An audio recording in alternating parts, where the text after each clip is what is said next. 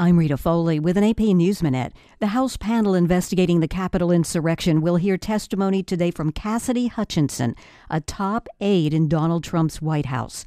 AP Washington correspondent Sagar Magani. Cassidy Hutchinson has already given the committee a trove of information and sat for multiple interviews.